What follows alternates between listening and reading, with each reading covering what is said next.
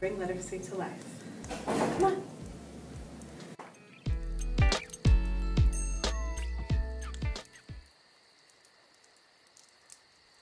Hi everybody, welcome to Bring Literacy to Life with Technology. Thanks for joining me today. My name is Ashley Priem, and I am a digital integration facilitator in Moore County Schools, North Carolina. The session today is about bringing integrated ideas and technology to your literacy lessons using free resources. Well, mostly free resources. The reason I chose this session was because I wanted to bring literacy to life using technology, engaging my students, differentiating my instruction while giving them choice and ownership without fear of losing the content or standards. The engineering process that we use in Moore County schools looks like this: ask, imagine, plan, draw it out, create, and improve. We'll talk more about this process in this presentation.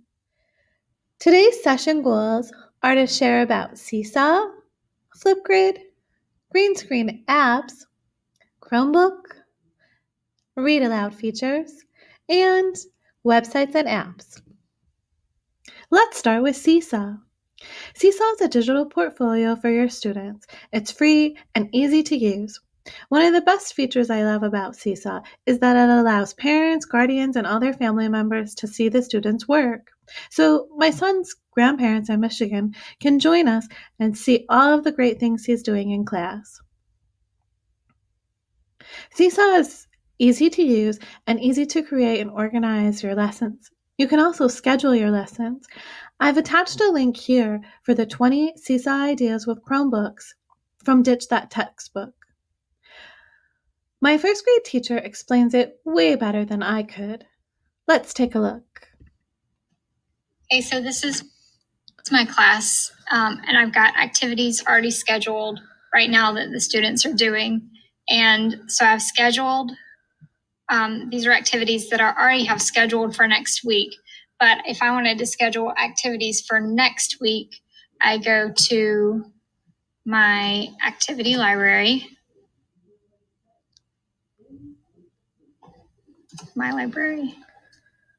I do have folders set up. Down here, I have recurring activities, literacy, and math. And the recurring activities folder are just things that I typically assign every week. Like I assign rainbow words on Wednesday because this is a day, of course, that I have planning here at school. So I'm going to go ahead and assign this for next week. Let me just go ahead. I'm going to assign it to all my students. I typically put this in the literacy folder. So I'm just going to check that, and I'm going to schedule it right here so that the kids don't do this right away. So assign it on a specific day. I'm going to put this on next Wednesday. I like to open things up at 8 a.m. So I'm going to put this at 8 a.m. and just push assign. And then when I go back to my class, I can go to my scheduled assignments. I do already have a few things scheduled. Down here, it'll say scheduled for October 21st at 8 a.m. Isn't that amazing? You can schedule things so quickly and easily. So Seesaw also has a subject-based search community that I'll show you in just a minute. But I wanted to show you this amazing document that Sarah Malchow created. I'm using it here with permission from her. And it's linked in my slides as well. So you can click on any of those and it'll take you directly to lessons for that subject area. This is what the community looks like. So you saw in the video, Miss Curry went right to her community, and I could search any subject, any grade level, any standard, and it would pull up lessons all these teachers have created for them. I can also save it to my library, and from my library I can assign any lessons that I choose. I've linked a few things in this presentation for you. There's a quick start guide for teachers. There's more information on one of our diff-created Wakelet with Seesaw resources for you. And then at the very bottom, there's the link for the free sign up. You can just go to seesaw.com as well. So how to log on? It's very easy and can be used on any platform.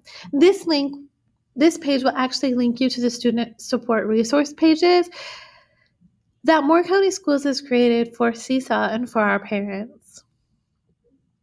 My very, very favorite thing about Seesaw is that students can upload pictures, drawings, and videos. Most of my K2 friends just use the top 3, but some of the older students can upload pictures and links.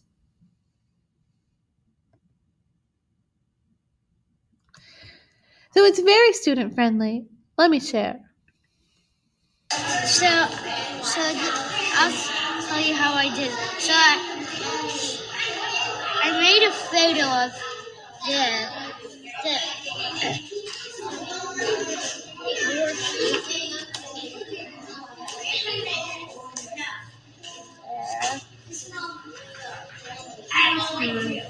and then I recorded it. I recorded it. What'd you record? What'd you say? Well, by the way, it goes home so your parents can see.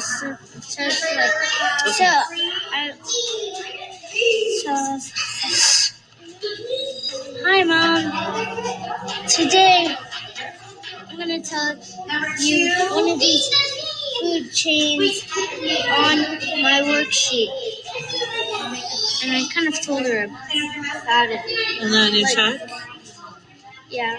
Okay. Mm-hmm. So then you push the check, and then... So it's very student friendly to use.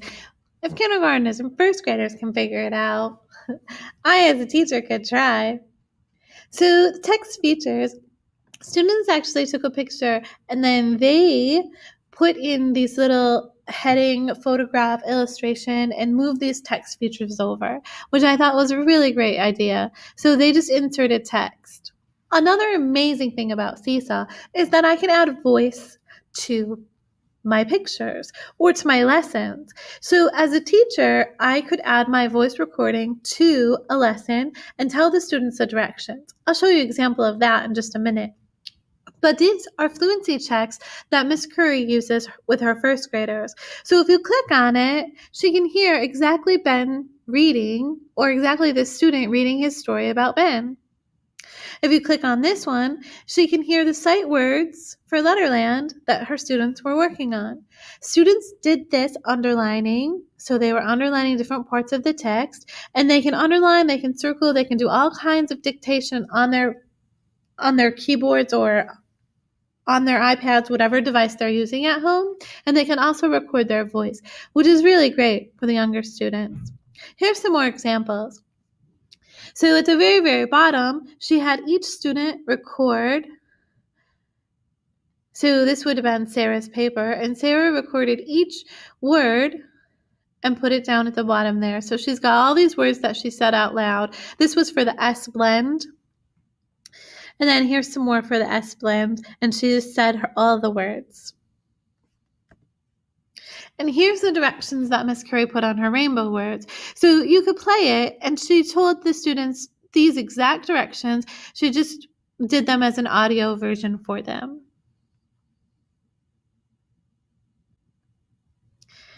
The last feature that I love in Seesaw is the skills-based assessment part. So I can attach any standard I want or any skill that I want to an assignment, which is super amazing. So you can see some of the ones that Miss Curry has in her class. And this is how you attach the assignment. So when you go into the activity, you can edit the activity and you can schedule it like she showed you, or at the very, very bottom with that yellow circle down there, you can edit the activity and you can edit it so that it will add your skills that you want to it. So you can add teacher notes. I could assign it immediately. I can put it in a folder. I can do whatever I need to in the edit mode on it. And I can add skills right there in the edit mode as well. So some of the choice standards and skills for the assignments, this is just an idea of what they offer. And you just click it and toggle it and add it to whatever lesson you are working on. All right, next up is Flipgrid.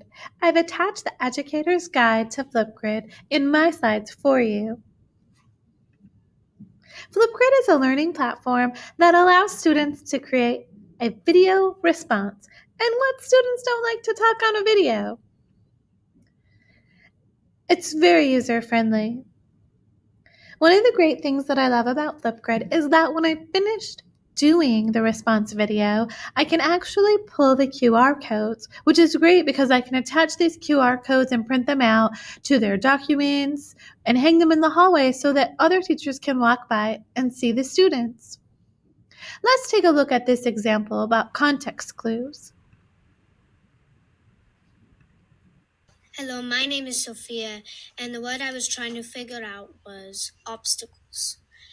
The strategy I used was synonym, and the synonym was barriers. The clue that I used was bridges and tunnels help people overcome such barriers. And the possible meaning would be things that slow or stop movement. Didn't she do a fabulous job? So I do work collaboratively with the teachers and also with our academic coach. We go into classrooms, and here's another lesson that we've done together, the nonfiction text feature lesson. It's one of my favorites. I've attached the slides in case you would like to do this lesson with your class as well, at the very bottom. So the students are given a blank sheet and a whole stack of magazines. After we do the lesson, they need to go and find their very own text feature and talk about it. On their paper anyways. This is the planning document when we go back to that engineering design process. Once the students have their final copy of exactly what they would like, they can practice in their Flipgrid. They go ahead and type in the Flipgrid code for that lesson, and they're able to go ahead and talk about it. Let's look at a few examples. Hello, my name is Marianne. My class has been learning about text features. My text feature is a caption. A caption is a sentence that tells about a picture. Here's an example by Hello, my feature is a title. A title tells you all about what's about the book. Here's a picture that I cut out of a magazine. Didn't they do an amazing job? So one of the things that I like to do in the classroom is to go ahead and talk about the text feature and the purpose. There's our poster that we created together. The last one I wanted to share with you was Jackson's. Now, Jackson's one of those students that doesn't like to talk a lot. He's very quiet in class. But once we gave him the screen, he had a lot to say about his Flipgrid. His teacher's outside with him. Let's take a look. Hello, my name is Jackson. And my paper is about label. A label is a word that tells about a picture.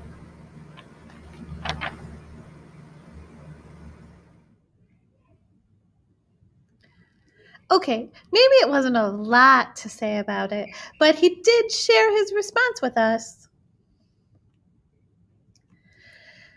The last thing that I'm going to share about Flipgrid is how to organize it. So these are different groups that I actually have. My schools, we're going to take a look at that second one to the bottom called literacy. And these are the different topics that I have under the literacy group. So lots of nonfiction you can see. That's one of my favorite lessons. Another one of my favorite lessons was a narrative writing that the students did, an animal exploration writing. You can see that imaginative writing one there. The third one from the bottom is an animal exploration one that we did. And it was all about penguins. This is just some of the ones that we have. And so the students were able to go ahead and research and do all kinds of information, find all kinds of information about their different penguin that they were given. And it was Arctic animals, so not all of them chose penguins, but that was one of the topics.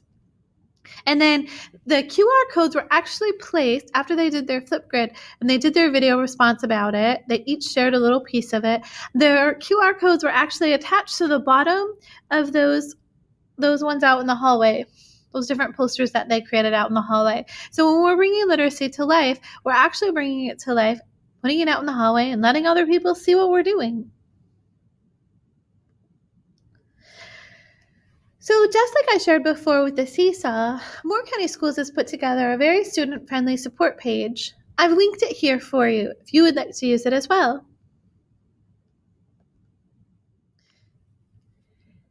So some ways that I've used Flipgrid in the classroom, you saw the text features, the context clues, the book cafe videos you'll see in a few minutes, the nonfiction animal exploration videos, and then for booklet reports or summaries. I like it for summaries as well. The students can go into that Flipgrid and tell me what they think of a book. Tell me why they should give that book to a friend. I'm sure you can think of a lot of other ways to use Flipgrid. It works for math, science, social studies. All right, next up is some green screen fun. The app that I like the best is called Do Ink. I'm going to show you how user-friendly it is. So this student says her name, and she says where she's going, and it's 81 degrees. Hello, my name is Aiden. I'm at Disney World. It is 81 degrees. Good. So I had a kindergarten teacher that wanted to do a weather unit. She wanted to make it come to life. So we went ahead and read the story, Cloudy with a Chance of Meatballs. She's an amazing kindergarten teacher, by the way. So her unit was that she chose a place she wanted the students to visit. She assigned them homework for the week, and the parents had to help look up the weather in that place that the students had chosen. They needed to send in props for that weather. So if it was rainy, cold, sunny.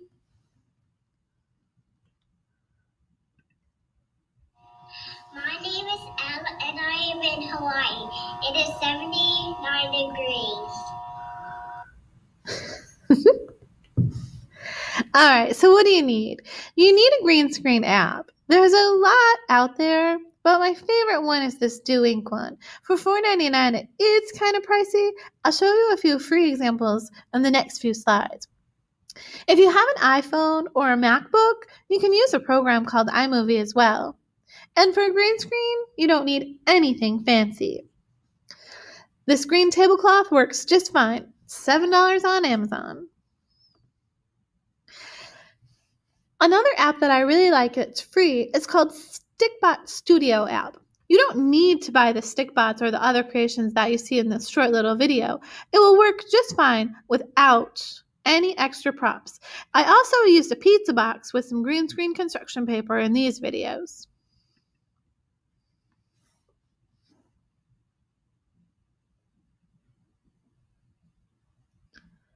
All right, so these are virtual reality apps. We're not going to get too much into that, but you can do some amazing things. If you're familiar with the old Erasmus app, you can do some awesome things with the augmented reality as well. I often explain to my students that virtual reality is when I'm in that space, but I'm taken to a completely different space with glasses or virtually somewhere else.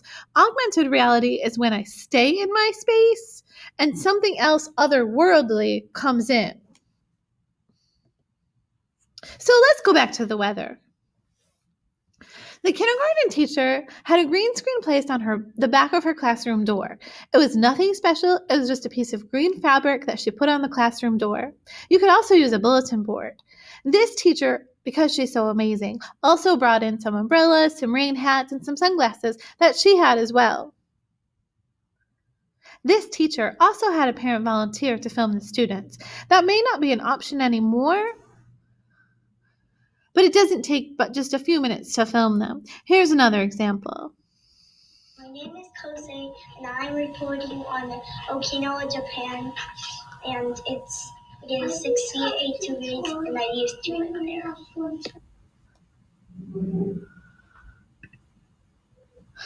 All right, so Do Ink. Here's the reason I like Do Ink the best. This little girl is actually on the green screen Do Ink tutorial videos, and she explains it so well. Hi! You know what a green screen effect is, right? It's used in the movies to make it look like the actress has landed on an alien planet. And it's used in TV to make it look like your local news guy is standing in front of a weather map. With green screen by Do Ink, it's easy to make your own green screen videos.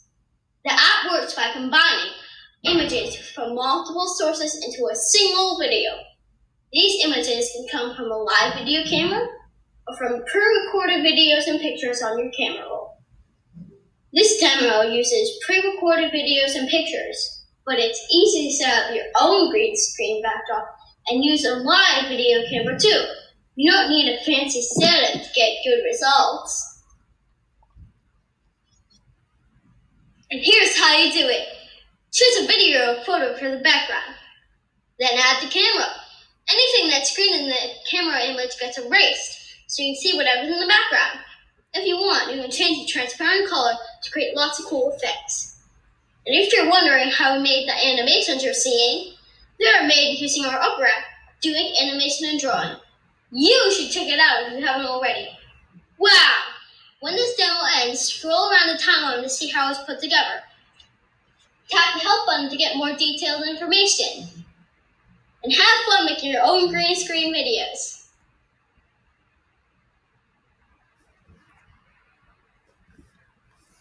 All right, so you can see, super easy. That's one reason I like this the best. Now, the bottom, at the very, very bottom, one of my media coordinators came up with this great thing, and it says mid-vid bottom background. And that's the best way for the students to remember that the middle is where their video goes, the bottom is where their background goes. So my third graders did a great fable, and they had to research a fable, talk about a fable, and then add some characters into their fable. These are just pictures that they found, and then what I did was I put them all together. I took all their Do Ink videos and put them all together in this video here in the middle. I'm not going to play it because it is a bit long. They share their fables, and those background pictures were all done with Do Ink. All right, next up is Book Cafe. If you've never done a book cafe, I encourage you to go ahead and try it. So this was my second grade. They did Dr. Seuss, weather. They talked about autumn and Thanksgiving. Here's some of their weather books that they chose. And then the Dr. Seuss was actually a very fun day. They did the book cafe for a few days, and so this was the day of Dr. Seuss. So they had different tables of Dr. Seuss stories, and these pictures were actually provided by my amazing teacher, Mrs. Day, and her kindergarten students enjoyed their book cafe that day. All right. Chromebook read aloud. In case you didn't know, well, if you use Chromebooks, here in Moore County Schools, we use Chromebooks. So if your schools also use Chromebooks, I want to show you a very quick, easy feature where you can turn on a read aloud feature for them. I'm going to click here because one of the digital integration facilitators here in Moore County School tells it way better than I could. Hey everyone, I'm going to show you all how to enable the read aloud feature that's built into the Chromebooks. It's a pretty handy feature. The students can, once it's enabled, the students can highlight text. Then they'll just press and hold the search and the S key for a second. When they let go of those keys, the Chromebook will read aloud whatever they've highlighted. So to enable this, first you'll go to settings, and the easiest way to do that I found is click on the clock, and click on the little gear for settings. From here, we're going to scroll. Once it loads up, we're going to scroll down to the bottom. Click Advanced. We scroll down to the bottom once again and Manage Accessibility Features. Okay, so for the read aloud, or it's called select to speak, we're going to click this little slider right here. And now that's enabled. And it gives you the instructions right here. Highlight what you want to hear, then press search plus S. Now, alternately, you can press and hold search, then click and drag to select content. But it's been, in my experience, it's a little finicky with this method where you press and hold search and then click and drag. Sometimes it works, sometimes it doesn't. If you highlight what you want to hear and then do this one, it works a little better. So let's give this a little test run so you can see how it works. I've got a Canvas quiz pulled up. And so again, what you would do is you would highlight what you want it to read aloud, press and hold search and S for just a second, and you let Solve go. for x. 1 + 1 = x. There it is. And let's see if it'll read our answer choices.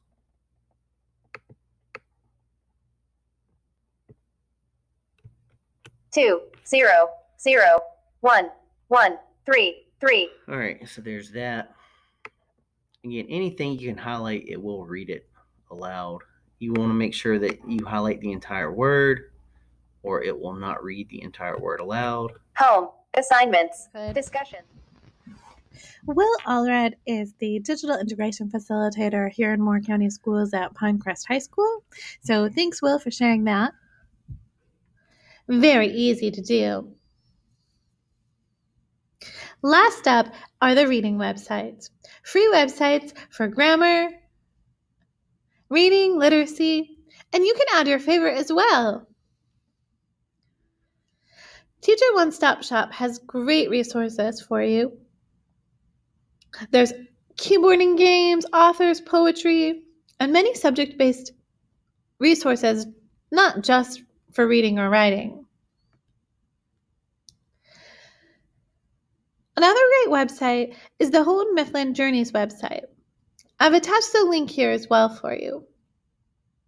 So they have grade level based assignments and lessons and stories, and the stories are read aloud stories, which is really great. And then the Michigan Wayne Resale program has actually some STEM books on their website, which offer some great integrated STEM challenges with lessons and all kinds of information for you. So those are two of my favorite. Another way to bring literacy to life is with QR codes. I attached a QR code generator link there as well. So you could read a story and then you can share it with a QR code. Or you can share out research-based activities for them to walk around the room and snap pictures. That way it gets them out of their seat, still social distanced.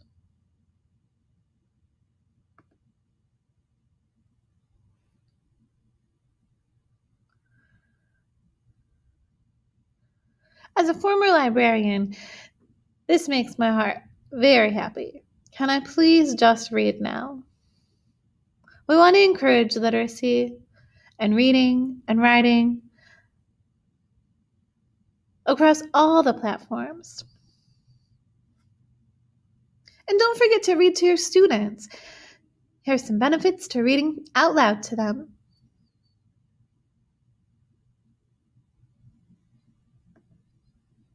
All right, now if you need additional resource on anything you've seen, I've attached a few slides here for additional resources.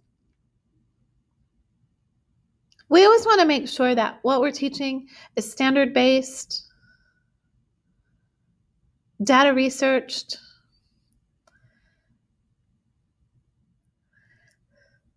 All right, everybody. Thank you so much for joining me today. I hope you learned a lot.